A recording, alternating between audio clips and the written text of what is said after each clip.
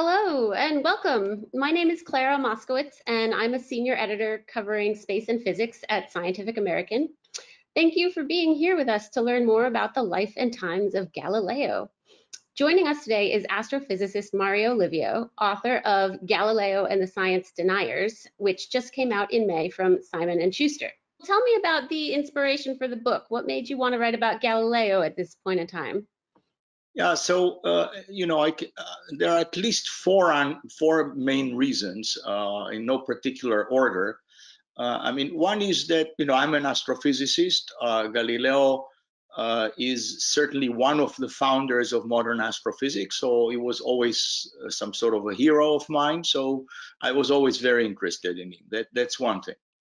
The second thing is that I discovered that very few of the existing biographies, some of which are absolutely excellent, were written actually by real research scientists, research in the active sciences. I mean, not science writers, science historians, and so on. So I thought that it would be interesting because I would put perhaps its discovery somewhat in the context of what we know today and things like that. The third reason was that many of those biographies are very scholarly of nature, and they are really not that accessible for many people. I mean, I have even a friend who is a PhD chemist, and I talked to him while I was writing the book, and he told me, remind me what it is Galileo has actually done. So that to me was kind of a sign. And finally, but definitely not least, is the thing that my feeling was that actually science denial is rampant today. So I wanted to draw these parallels and things between then and now. And I thought that this is a topic that really needs bringing up. Yeah. So I'm sure that, you learned more than you probably had already known as you did research for the book. Tell us, what's something that most people might not know about Galileo that they should? Yeah, I'm sure that there are many things they don't know about Galileo, but perhaps let me mention a few.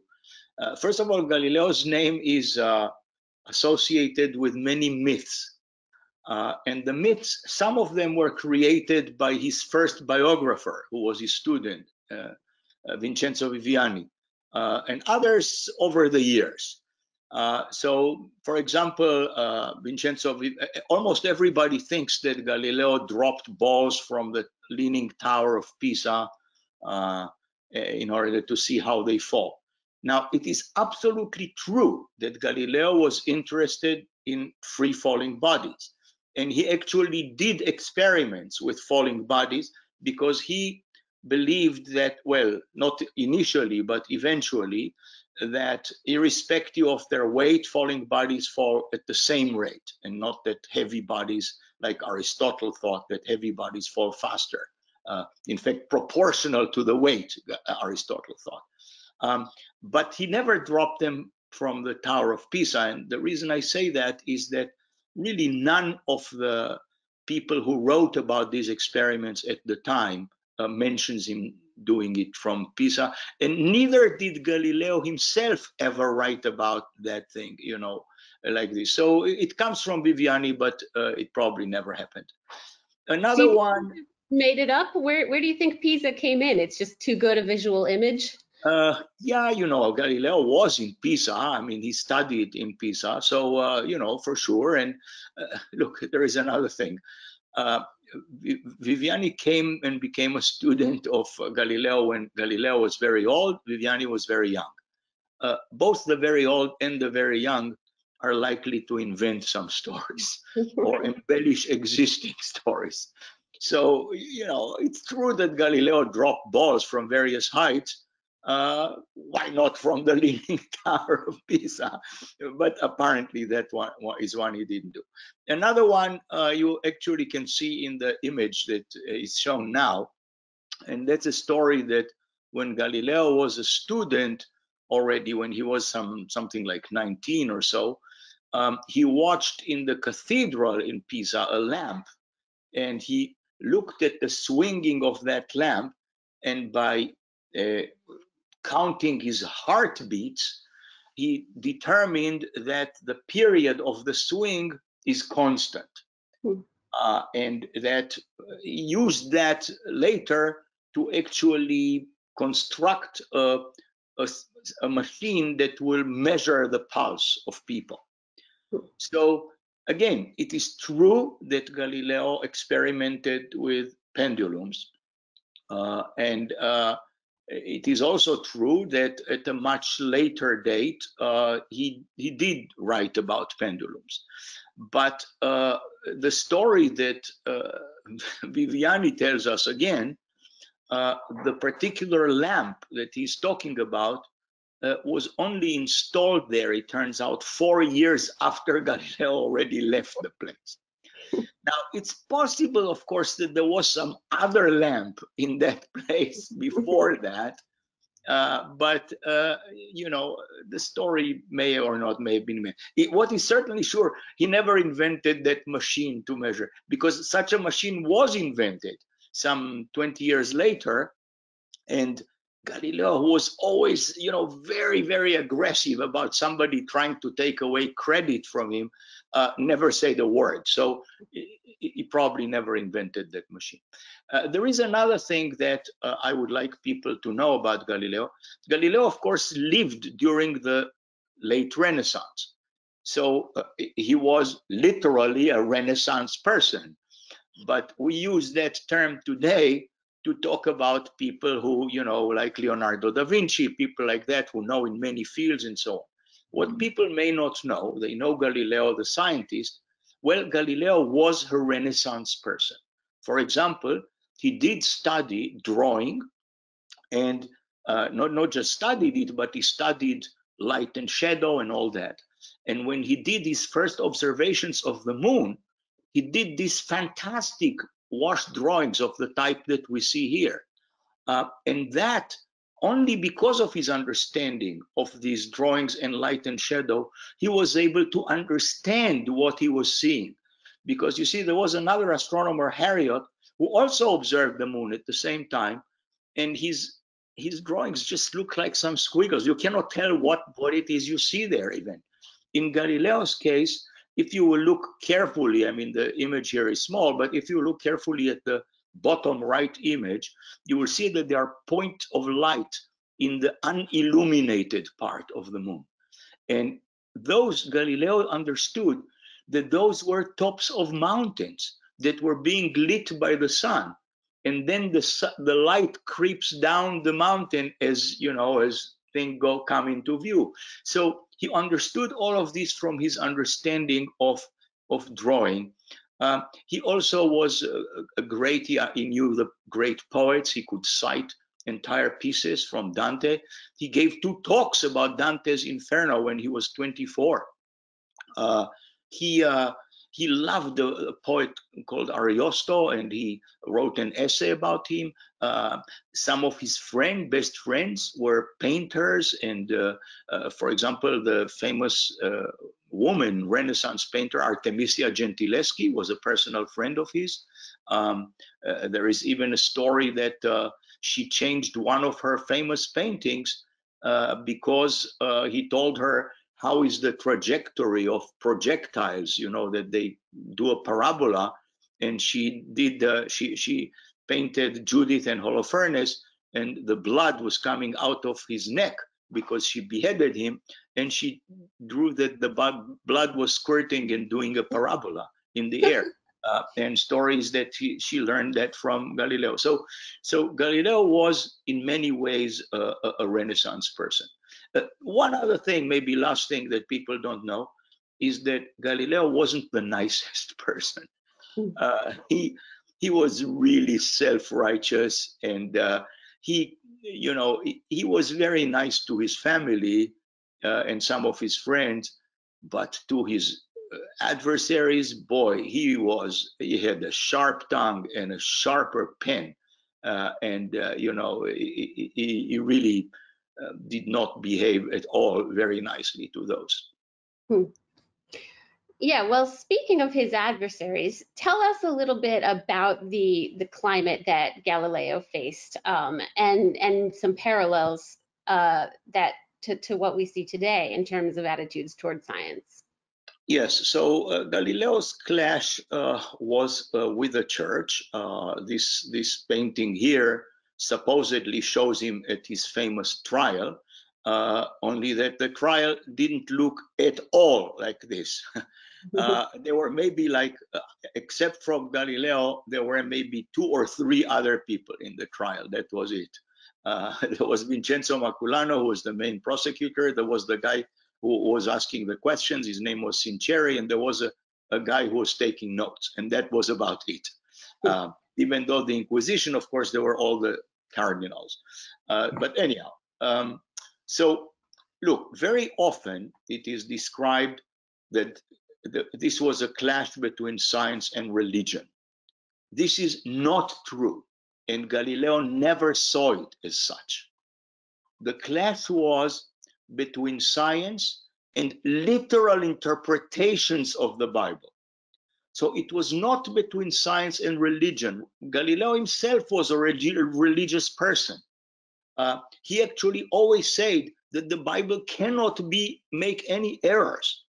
But he also made the point that the Bible was not written as a science book.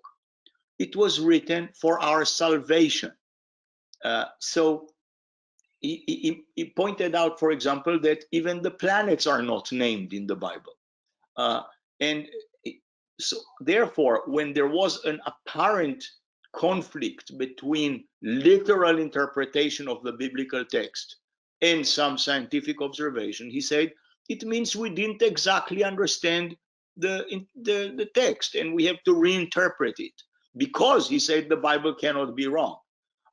So in some sense, he was even almost trying to save the church from making a mistake, by doing this. And this is a very, very important point, because it really was not between science and religion. It was, you see, one passage that is mentioned a lot, I mean, and he mentions a lot, in the book of Joshua, there is a passage where the Lord commands at Joshua's request the sun to, stay fixed about the Ayalon Valley, until the war finishes and things like that. So the theologians took that to mean that, it means that the sun is orbiting the earth because the Lord stopped the sun. Galileo said, no, I mean, this is a poetic way of presenting it. I mean, it would have been much easier to simply stop the rotation of the earth, around its axis, instead of, dealing with the whole celestial architecture, and things of this nature. So this was the real clash. Unfortunately, he didn't manage to convince, because you see, the theologians, they didn't like scientists getting into the business of interpreting the Bible. So Galileo, of course, was a great supporter of the Copernican model, in which the Earth and all the other planets revolved around the sun. So that really basically took the Earth from its central position, and they didn't like that. In addition, there was a technical but important legal issue, which was that in 1616, there was an injunction against Galileo. He was told, prohibited from teaching, holding, or supporting the Copernican view. And then 17 years later, he wrote this book on the 2 chief world systems, where basically anybody who read the book could tell that he supports the Copernican system. And so he basically violated that injunction. So he was put on trial, and this didn't end very well. Do we know much about popular sentiment at the time? Did most people agree with the church, or did Galileo have a big group of people siding with him as well? He had some personal friends, some of whom important people who, of course, supported him. Yes, and they tried to advise him, sometimes from being his own worst enemy by being too forceful in what he said and things. It was also the case that in the Protestant world, you see, I mean, this was the time also of the 30 Years' War and all that. And in the Protestant world, there were many, many more scientists already at the time who accepted the Copernican model. But in the Catholic Church, and in particular, you know, the Pope at the time, Pope Urban VIII, and people around him, still tried to save the Ptolemaic model in which, you know, things revolved around the Earth. And they had a way out because there was a model proposed by astronomer Tycho Brahe, which said that all the other planets revolve around the sun, but the sun itself revolves around the Earth. And in fact, Galileo's observations even never really excluded the possibility of this model. Galileo didn't like this model because, for various reasons, but you know, it was, in today's language, we would say it had too many moving parts. You know, this around the sun around the, you know, things like that. So he didn't like this, but so in the deep Catholic Church, they objected to him. But there were people who supported him, especially maybe outside of Italy. So in terms of what we see today, do you think that religion or these questions about strict interpretations of religion play a similar role in the science denial you find today? No, I actually think that religion plays a much smaller role today. As I pointed out, I mean, the conflict then was mostly between literal interpretation of scripture and what science shows. There are some with whom this still holds. For example, you know, there is a significant percentage of people, I mean, a Gallup poll a few years ago showed that there is still, you know, some 30% or so of Americans who think that humans were created in their present form less than 10,000 years ago. So that, of course, does rely on, you know, biblical, you know, taking the biblical text literally. So there are people like that. But most of the science denial today happens not because of religious reasons. Most of the science denial today happens because of economic reasons. For example, you know, in the case of climate change, let's say, because of political reasons, most of the time. Again, climate change, but also COVID-19 and things like that. You know, wanting to be elected in certain elections and so on. So it's mostly, I would say, political, economical, than much more so than things like, and there is, you know, there is, unfortunately, there are so many conspiracy theories that also contribute to this a lot. I mean, you know, there are all the anti-vaxxers, or, you know, things of that nature, various groups, QAnon, you know, things that are outside the realm of, you know, I would say, scientific reason, that enter into this game as well. Don't you wonder what Galileo would think if he could fast forward 400 years and see that scientists today are being met with the same kind of resistance he was met with, basically just because the people in charge don't like what science is telling them? I mean, would he or anybody have expected us to have moved maybe beyond that by now? I think he would have been devastated by this. Look, I mean, let's first understand, Pope John Paul II already announced clearly in 92, announced clearly that Galileo was right and the inquisitors were wrong, okay? No question. Pope Francis, the current Pope, announced that the Big Bang Theory and Darwinian evolution do not contradict religion. So two popes already, declared this very, very clearly. So what do some people need more than to hear this? And this Galileo, for example, would have been absolutely stunned by the fact that there can be today people who, because of political reasons,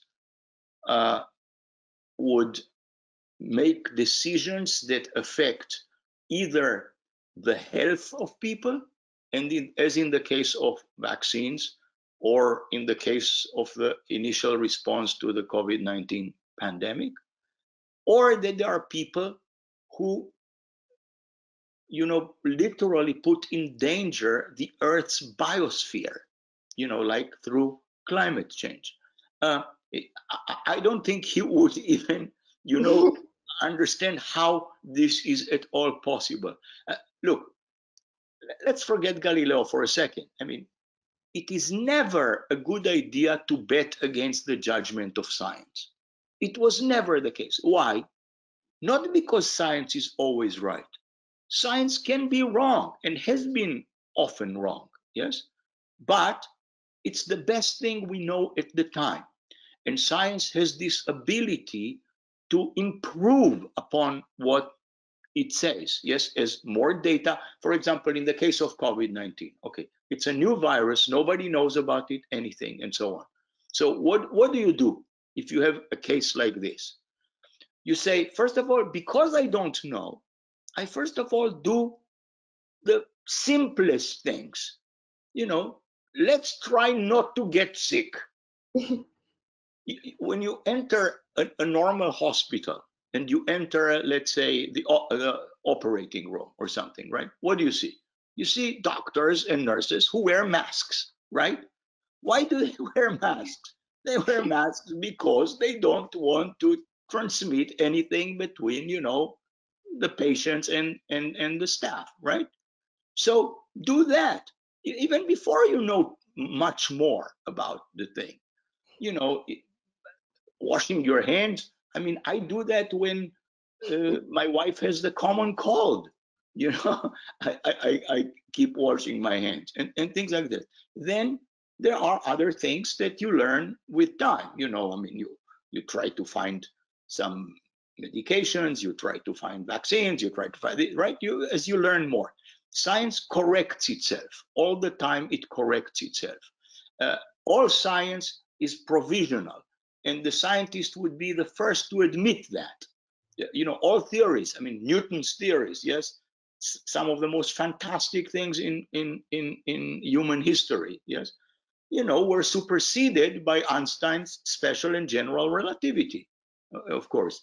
Now, because Newton's theories were great, they did not become obsolete. They are just now embedded in a grander scheme, and there are limiting cases, when velocities are not too high and so on. Newton's thing worked fine.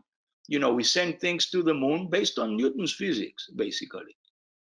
So it is, this is what science does. But to think that somebody can bet against science when either human life or the future of the Earth's biosphere is at stake is just unconscionable. Yeah. I mean, I suppose it's comforting to know that Galileo did ultimately win this fight with the church, but it took until the 1990s, did you say? Yeah, it took 350 years. Yes, it took 350 years. That's too long. If you're talking climate change, that's way too long. Right. I mean, you have to wonder why every pope until then had reviewed the evidence and said, no, I just don't think the science is there yet on Galileo's issue. I think we're not sure yet about the Earth. Well, it's worse. I tell a story in the book. I have a whole chapter of a story of Pio Pasquini. There is a person of the church that was asked to write a new biography of Galileo in the 1940s. and he did. And then they prohibited his book because it was too sympathetic to Galileo. And then when they finally published it, the church published it, when they finally published it, it was edited so heavily that, you know, his entire meaning was changed in some sentences. So it really took a long time. It took a long time for this to happen. Yeah. So what can we do? I mean, does thinking about Galileo's struggles provide any lessons for us or any ideas about how we can fight this tendency of people to reject science? You know, I gave this a lot of thought, and let me tell you why I'm not that optimistic. There are studies, not just about science denial, studies about all kinds of opinions and things like that, you know, opinions people have. It turns out these studies mostly show that when adults already formed an opinion, uh, it is extremely difficult to change that opinion, even when they are presented with contradicting facts. And what that means is that perhaps the only way to try to do this is through the education system with young kids, you know, when they just start. The point is the following: not everybody should be a scientist, absolutely not. I mean, God forbid. We need the humanists, we need, you know, the philosophers, we need all of those, we need the artists, we need all of those people. But even people who are not scientists should be given a feeling of what science does and an appreciation of what science does. You know, everybody should know, for example, that today life expectancy is twice what it was in Galileo's time. And this is only because of science. Everybody should know that, you know, in the phone book, in the phone we're using, yes, right now, I just took my phone. We all use a GPS system, right? I mean, and it helps us to get there, you know, use Waze or whatever, you know, to get to somewhere. There are two corrections that are being made uh, by those satellites with which this phone connects. And one of the correction is because of Einstein's special theory of relativity, and another one because of Einstein's general theory of relativity. Now, everybody who thought that their everyday life has nothing to do with special relativity and general relativity, it does. It does. Because had we not made these corrections, you would have been off by a mile or so every day if we didn't make these corrections because of this theory. So I'm not saying that everybody should know how those theories, you know, enter into that thing, which is, by the way, not that complicated. You don't need to calculate it, but the idea is that, you know, you have objects that are far away and they are moving very fast. These are the satellites, yes, and those are the reasons for these two things. But to understand that science enters into everything, you know, the fact that we even have a phone at all is, of course, because of quantum mechanics and other things that we know in physics. So this appreciation of science and what science can do and what it cannot do should be started from small children. And I think that that is the only way to do this, because by the time people are adults, it's excuse me, extremely difficult to change their minds. It's interesting because in a way, science itself is the antidote to the problem you mentioned of people just not being able to change their opinions, because science itself is all about changing your picture of the situation when confronted with new information, right? Science is the only mechanism we have for moving aside from our psychological barriers and tendencies and trying to judge things objectively. Yes. And also to understand always that science can be wrong, you know, based on data available at a particular time. You know, you may come to the wrong conclusion, but with time, it will improve. So you're not too optimistic about the future, or you are? I'm not that optimistic. I mean, look, like I say, we need to make people appreciate science. And the type of stuff that you do and Scientific American does, and the type of stuff that I try to do by writing these popular science books, you know, and so on, works in other extremely good science writers do, works in that direction, hopefully. But, you know, I would not have the illusion that it changes things dramatically, because it doesn't. So I think that the only way is really through the education system from a very young age. Yeah. Well, on a somewhat lighter note, let's move on to this story that you're going to tell us. So, in the course of researching for your book, you did a little historical detective work that we want to hear about. The story relates to a famous motto attributed to Galileo, and yet it moves. Have you heard about this motto before? Is this something that you have come across? How prevalent is this? Now, obviously, the motto, Galileo never said, and yet it moves. Tell us the actual words of the motto in Italian. Yeah, he said, "Eppur si muove." And what is that referring to? And yet what moves? Well, it's the Earth, yes. So yeah, it refers to the Earth moving, you know, around the sun, basically. You know that the church was saying that the Earth was at the center and therefore doesn't move, and the Copernican model, which he advocated, said that the Earth revolves around the sun and therefore moves. So tell us about this story. How did you even decide to look into the history of this quote? Right.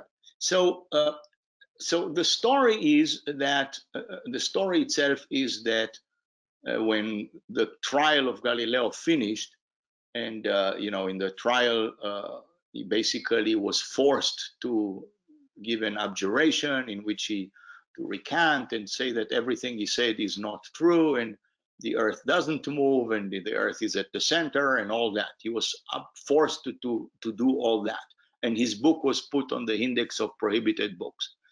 And the story is that at that point, he sort of stamped with his foot on the ground after the whole thing finished and said, "Eppur si muove," and yet it moves, as a defiant thing, you know, to say, you know, in spite of what you may believe, these are the facts.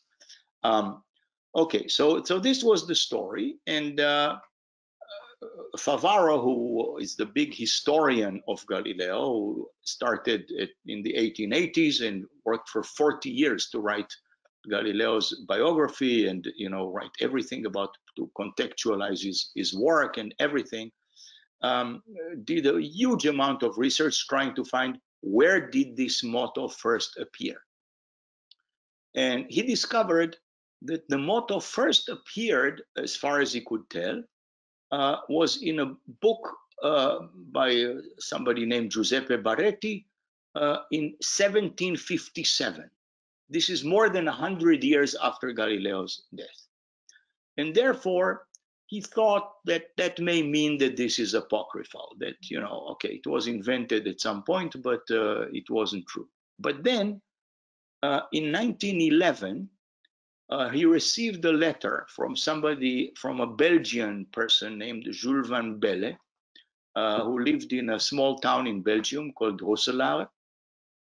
And that person told him that he has a painting which he told him the whole story of how he got to that painting, but which is this painting that we see here, which Favaro never actually saw the painting. He saw just this photograph of the painting, this black and white photograph, which Van Belle said that this was painted by, apparently by the famous Spanish painter Bartolomé Esteban Murillo, and the painting was from 1643 or 45, which meant just a couple of years after Galileo's death, and that in this painting on the wall before Galileo there, Galileo is holding here in his right hand something like a nail, and with which he marked some things on the wall.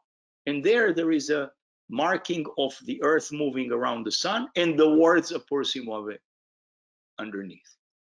Now, this was a dramatic thing because, you see, if this were to be true, and Van Belle said it absolutely was true, then this means that the motto was already known just a couple of years after Galileo's death. So, you know, this would have made it very plausible that he actually said it. Probably not to the Inquisition. I mean, that would have been crazy for him to say that to the Inquisition, but he said it to somebody, and in particular, you know, maybe to the bishop in whose house he stayed, he spent his first 6 months of house arrest, and that somehow got into this painting. So this was the idea. So a number of science historians changed their views and said that, well, now they believe that actually he probably said it.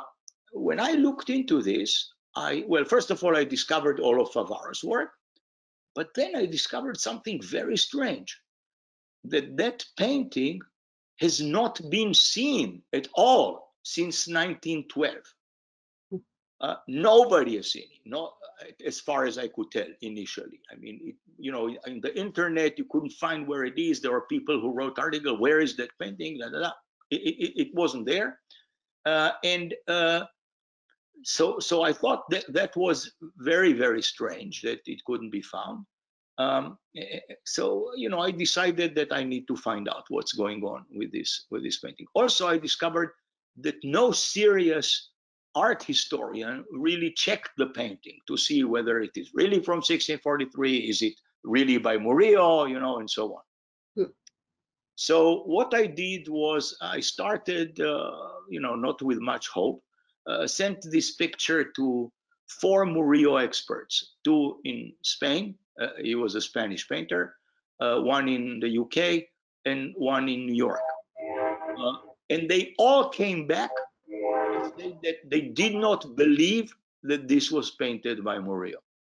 They all said, you know, it's very hard to tell from a picture of this quality and so on, but, you know, neither the style, not the subject matter, not the things didn't this. Murillo probably was not even in Madrid during the years that he was supposed to paint this in 1643. And so they said, no. I said, oh, well, that makes it interesting. So I started digging. I contacted the Royal Museum in Brussels, you know, to see whether they had any connections with this Jules Van Belle.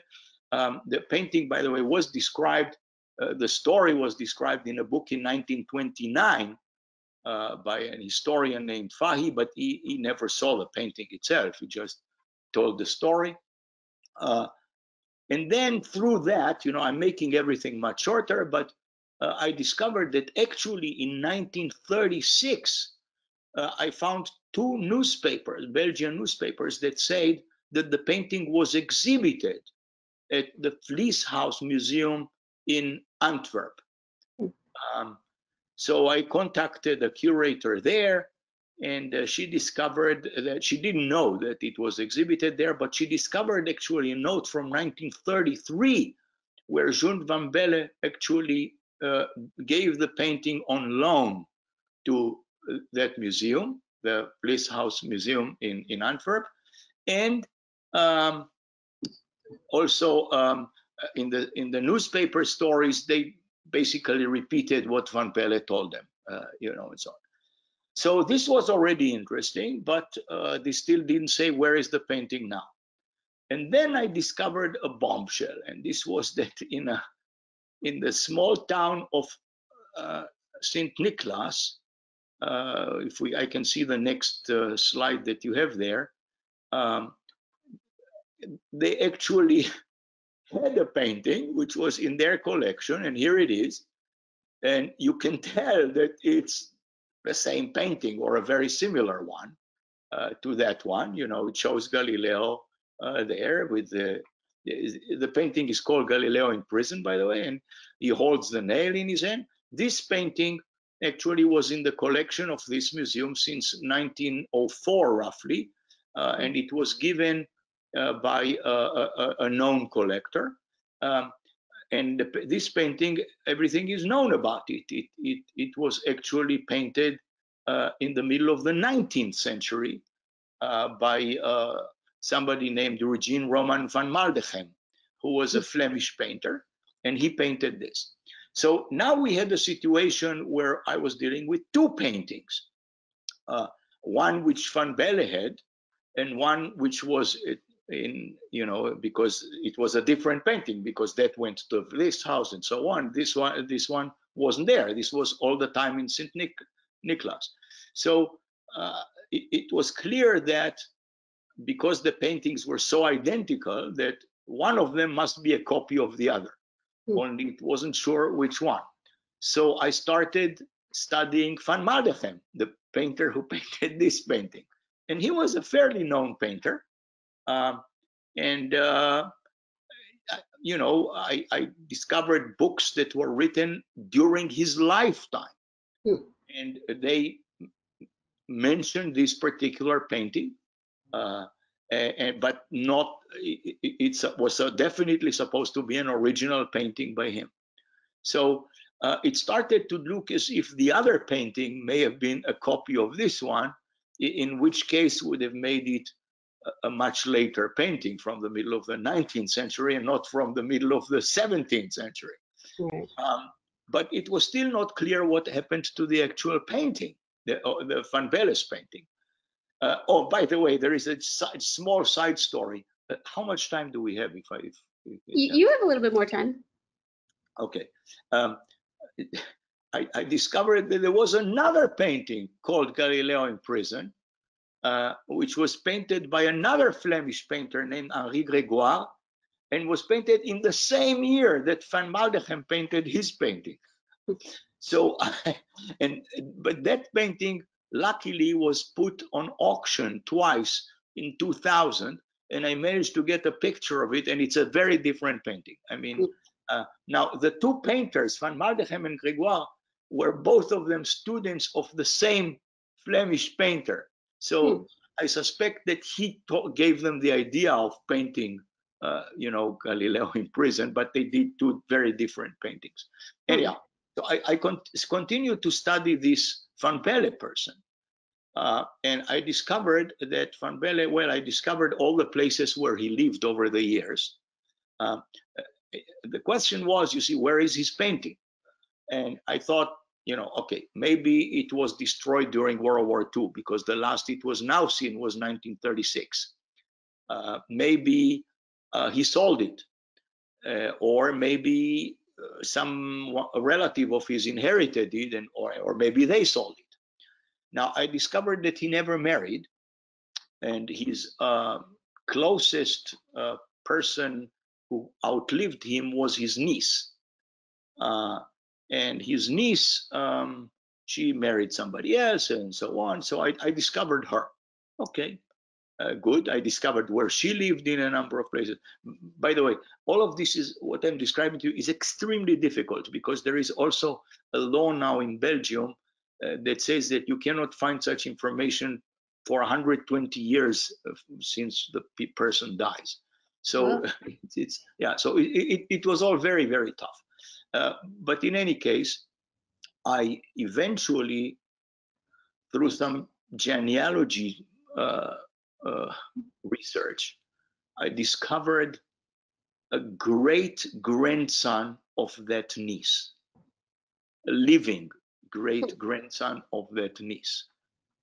And he heard that there was once a Jules Van Belle, but was the uncle of that niece. And that he may have had some paintings, but he had no idea what was happening. I asked him to ask if he could ask his parents and so on. Bottom line, his mother discovered that the grandmother of this great grandson gave some paintings to be sold to the Campo and Campo auction house in Antwerp.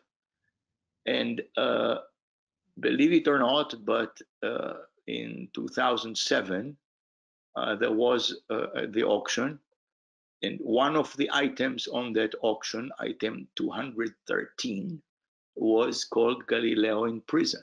Wow. But Campo and Campo also determined, their experts determined, that the painting was from the 19th century. Hmm.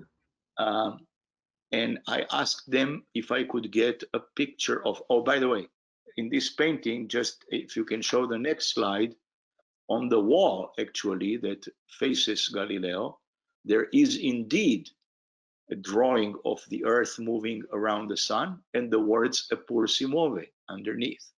So it is indeed there. Okay. Now I got a picture of the painting from Campo and Campo, and that is in the next slide here. And this is it. An identical painting. Wow. As you can tell, yes, only that, first of all, there is no signature of Murillo on it. There is no 1643 or 45 on it. And the painting was judged to be from the 19th century. Huh. So most likely somebody copied the Van Maldegem's painting, which actually hung for a while in church in Amsterdam. Now, auction houses are not allowed to say who bought this in 2007, but I do know that it was not a dealer, it was a private person who bought this painting. So what that means is that the motto's first appearance is in Baretti's book, more than 100 years after Galileo's death. So the story probably is apocryphal. But it doesn't change the fact that this is certainly what Galileo thought after his trial, right. And yet it moves, because he remained bitter about that for the rest of his life. He was on house arrest. If you think now for us, lockdown for a few months, we're going crazy. He was on lockdown for about 8.5 years. Yeah. So 8 years or so. So he was on house arrest. His books were put on the index of prohibited books. I mean, it could have been much worse. I mean, let's face it, the church was somewhat lenient with him, but still. So he definitely thought that. And it is also true that the motto remains as, a symbol of intellectual defiant. In spite what you may think, here are the facts. Right. Right. Well, thank you for that story. It is a little disappointing that he probably never said it, but whoever thought of it seemed to have channeled his spirit quite well. Yes. We're going to move to the question and answer portion of the discussion right now. Here's our first question, is from Florentina Lesteroux. The question is, was there a point in history when Galileo's reputation started to be reinstated and when he became popularly accepted? Yes, for sure. I mean, clearly everybody knows that he is accepted today, for example. So yes, already, relatively not that long after his death, he became much more popular. People started, even long before his book was taken off the index, all the scientists started using the Copernican system. The famous poet John Milton visited Galileo during his house arrest, and he actually wrote a very famous freedom of speech essay, which was actually even used when the US Constitution was written, which mentioned specifically Galileo by name, that it was an assault on intellectual freedom, basically. So yes, there were lots, and there were many books written about Galileo, many favorable, already in the 100-year period after his death. And in fact, that sort of raises the question, why were so many people painting portraits of Galileo and circulating this motto then in the 19th century? Did he sort of have a moment of fame then? Of course, and also, look, I mean, immediately, shortly after his thing, his fate had a chilling effect on scientific research, especially in Italy, but not only in Italy. The famous scientist and philosopher René Descartes actually wrote, after he heard about Galileo's trial, he wrote that he was so shocked that he thought at first to burn all his books, or certainly at least not to publish them because of the effect. So there was a period of time when, you know, his trial had a chilling effect, and the church did everything it could for it to have a chilling effect. So it took a while until, you know, the resurgence. And this is probably also the reason that people started painting things related to his imprisonment and thing only in the 19th century and not much earlier than that. Interesting. Yeah. Okay, our next question is from Brian Finn.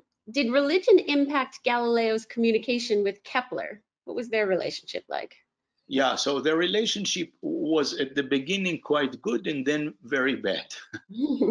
Because Galileo was, like I said, not the nicest person. So Kepler was a great astronomer, but he was also a mystic and a very religious person.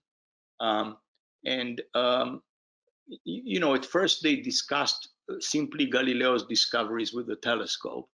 But then when they started disagreeing on some things, for example, Galileo had a completely wrong theory of tides, for example, sea tides. Kepler actually had the correct ideas and things like that. So at some point they really broke off. But initially they were okay. And I think that the reason for the breakup was not necessarily because of religious reasons. It was really because of Galileo's somewhat impossible personality.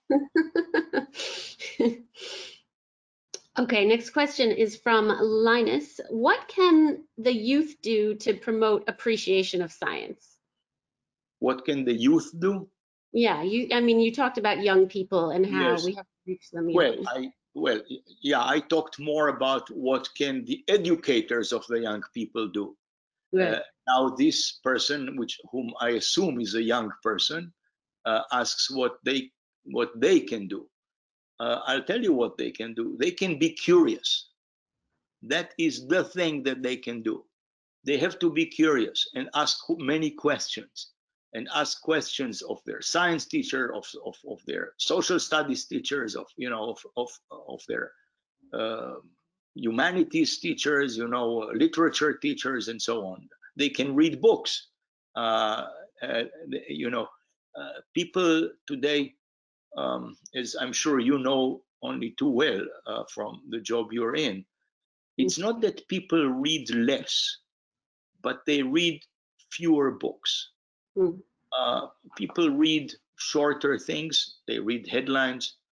They read short blog pieces, things like that. They read quite a bit, but they read fewer books. And there is a lot to be said about reading books. Well, you can look behind me, and I'm a great book lover. And I think that for young people to read books, I think is great. This is why, by the way, I'm saying this not because I want to advertise anything, but writer J.K. Rowling, I think, did something phenomenal in that suddenly young people suddenly started reading books of 700 pages, in the Harry Potter series. So I think that is incredible. I wish there were more writers like this who can convince young children to read such, serious, well, not serious in the sense of subject matter, but serious books in terms of the writing. Yeah, read books and magazines. Correct, yes. All right. This next question, I'm quite curious about the answer to. It's from Felipe Bedoya. Is it true that Galileo's corpse lacks 3 fingers? Yes. It's true. It's absolutely true. Well, it lacks not just the fingers, and I actually have pictures of the fingers because in the research for this book, I spent some time at the Galileo Museum in Florence, and they gave me access to their library and things and so on. And actually, in the museum, you can see his fingers, um, and also a tooth. There is a tooth, and there are fingers, which were removed from his body. I'm not sure why. When his body was removed from a temporary grave, well, temporary, it was there for 100 years, but when he was buried, the church didn't allow to make a big, a big tomb for him. So he was buried in a very obscure place of the church of Santa Croce. But then he was moved because that student of his, Vincenzo Viviani, actually left money for him to be moved to a very impressive tomb, which is actually right in front of Michelangelo's tomb in the Cathedral of Santa Croce. So there is the tooth, there is this, and there is also a vertebra that's also outside, that tomb, which is missing. So yes, there are some parts that were missing. Wow. So another question is, are there living descendants of Galileo? No, there aren't. I actually looked into that, and unfortunately, there aren't. I don't recall off the top of my head, but I did write it in the book when the last descendant died, but it was sometime in the middle of the 18th century. Yes, unfortunately, no. The thing is, you see, a number of his descendants became people of the nuns and things like that. I mean, his two daughters were nuns. One of them became very famous because a book was written about her, Galileo's daughter, because there is a correspondence of more than 100 letters that survived from her to him. She was a very sensitive person, but she died in her 30s, unfortunately. The other daughter, very little is known about her because once she was put in that convent, she didn't adjust too well, and all we know about her comes from the letters of her sister. But her sister, as I say, died very young. He had a son. His son, they were all, by the way, illegitimate children, all three.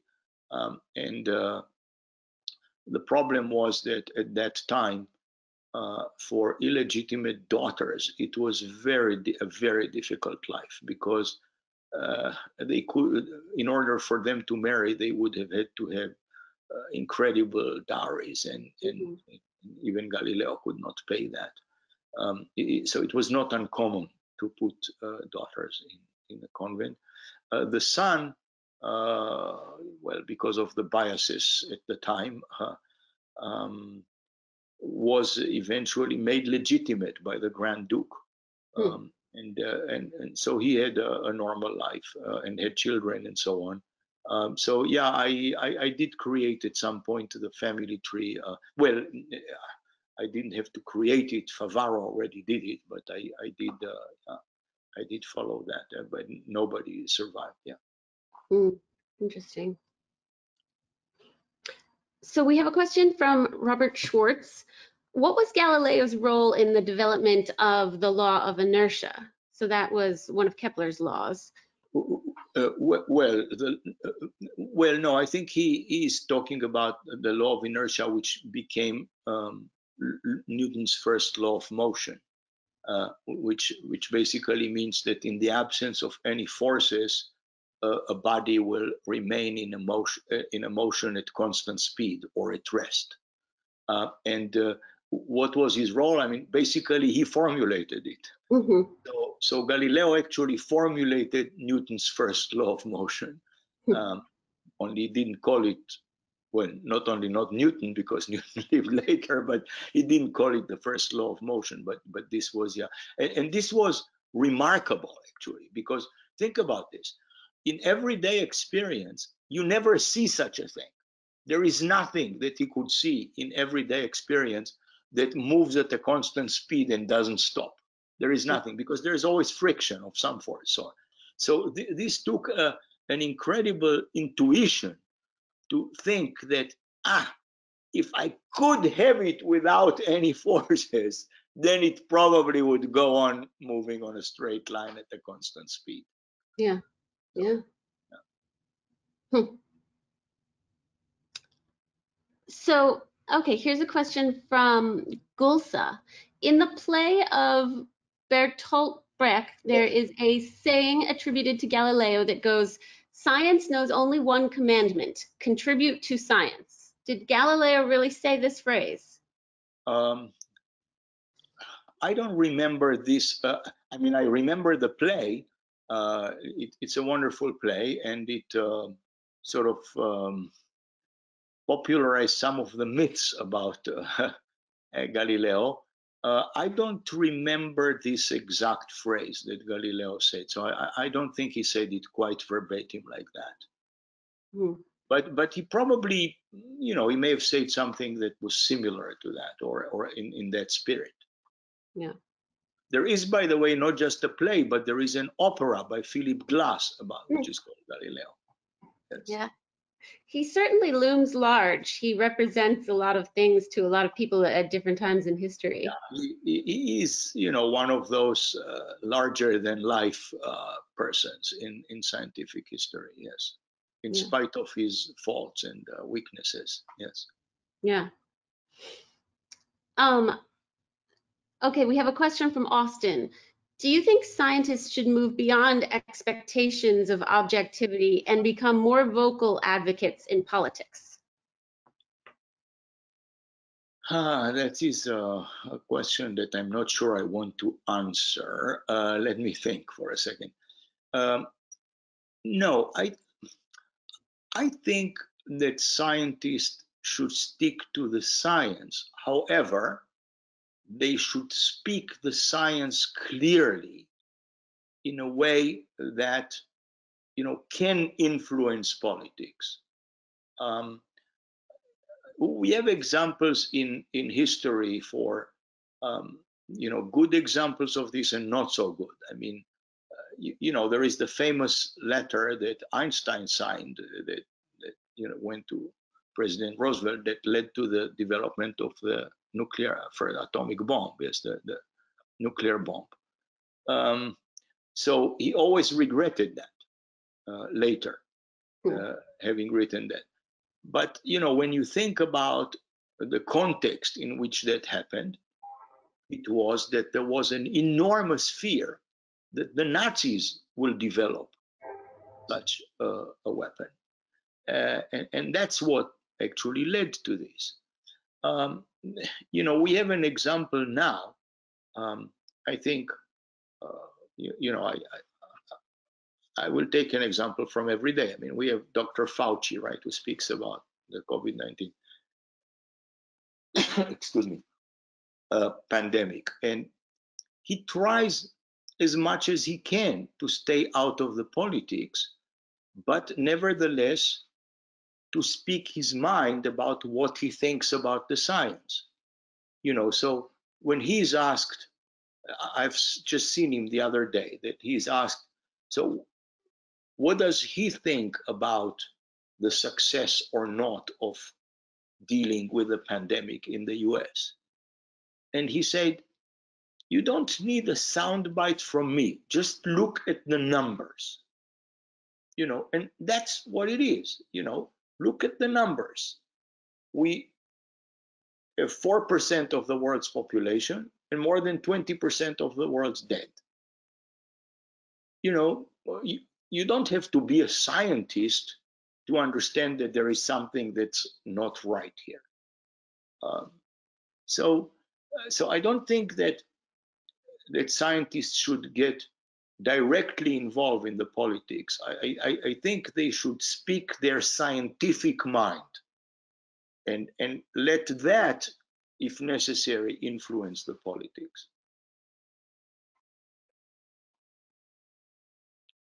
I lost your voice. Sorry, I'm back. I was muted. It's interesting that in recent years I have heard more and more calls for scientists to not only speak up about politics, but to actually run for office. And it does make you wonder what a country or a world would look like if scientists were not just advocating for policy, but actually making policy. Look. I mean, there have been scientists who have been in politics. I mean, in the past. I mean, the first president of the state of Israel, where I grew up, was Chaim Weizmann, who was a chemist. He was a scientist. Albert Einstein was actually offered to be the first president, and he said, he didn't want to do that. But so I mean, so it's not without parallel, or that it hasn't happened before, and it will happen more. We had here an energy secretary who was a Nobel laureate in the U.S., right? And look, I think that it would make perfect sense. For example, let's suppose that the U.S. wanted to really develop a serious policy concerning climate. Yes, it would probably make perfect sense to have a person that is maybe an atmospheric scientist or something, in charge of that type of activity. In the same way, I mean, you could argue that having a task force to deal with a pandemic or something, it always involves some scientists. So scientists are involved. I don't know about running for office. Well, Ben Franklin, of course, yes. Yeah. Well, I mean, so they have been scientists, and I'm sure there will be some more. But as a general question, I see the role of scientists as providing the information, Right. and trying to influence decisions when they have to do with science. For example, I think that the position of a science advisor to the president should be an important position, especially when the modern world, there are many decisions that require some understanding of science. So be it with pandemics, be it with climate, being all kinds of things of this nature. But that requires a president who would listen to a science advisor. Of course, yes. I mean, look, it goes without saying. I mean, if you have an advisor that nobody listens to, of course, why do you have an advisor at all? I think that's a good question for our times. Well, okay. I want to mention something, Clara. I mean, not in response to a question. There is a phrase which I now wrote in several places, and I find it very important, I think, for our times. And this is a phrase that was written by philosopher Hannah Arendt. And she wrote something that is almost frightening, I would say.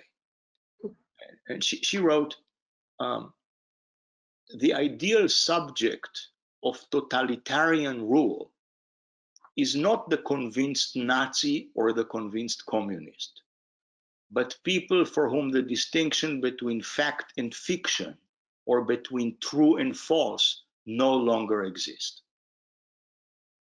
Think about this for a minute, and let it sink in.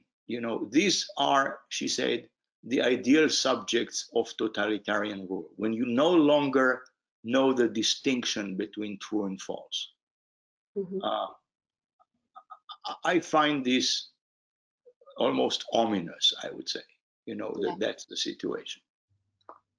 Yeah, I mean, do you think that we're moving in that direction? It's not for me to make predictions, certainly not about politics, but there is no question, I think, that we see, not just in the US. I mean, we have seen in recent years lots of places, Turkey, Hungary, Brazil, where people who have been democratically elected have taken the country more towards totalitarian rule. At some level, Israel is in that situation. You know, when you have a prime minister that has been there for as long as the current one is, and plus has some issues with the law, this is a problem. I want to remind people, maybe some people don't remember, that Hitler was democratically elected. Mm-hmm. Some people have this, I think, incorrect notion that totalitarian rule happens only via some sort of a coup, or some military coup or something like this. Not true. Yeah. Many times it happens by a slow but constant erosion of democracy. And these are the types of things we should always be aware of and always try to fight. Absolutely. Well, I think that's a nice note to cap this off on. And I just want to thank you so much, Mario, for speaking with me today. This has been fascinating. Thank you very much, Clara. Thank you, Mario.